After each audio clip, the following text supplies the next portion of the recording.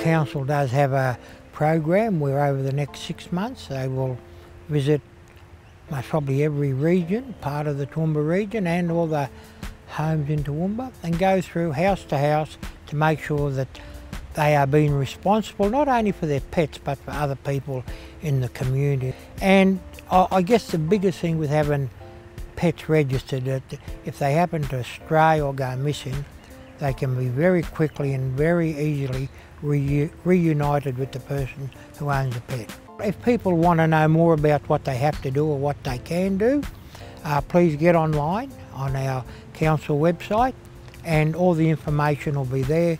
And if you don't get enough there, please jump on the phone, ring up someone at the call centre and they'll give you all the information you require and set you in the right direction. So I urge everyone to at least register and microchip your pet. Do it now and you'll save yourself a lot of issues and a hefty fine.